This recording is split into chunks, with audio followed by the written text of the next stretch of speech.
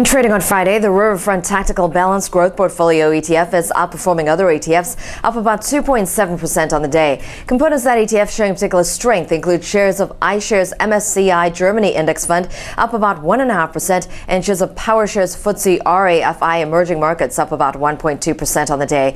And underperforming other ETFs today is the Spider S&P International Consumer Discretionary Sector ETF. That's down about 1.8% in Friday afternoon trading. Among components of that ETF with the weakest showing on Friday were shares of Tim Hortons, lower by about 0.4%, and shares of Canadian Tire, lower by about 0.1% on the day.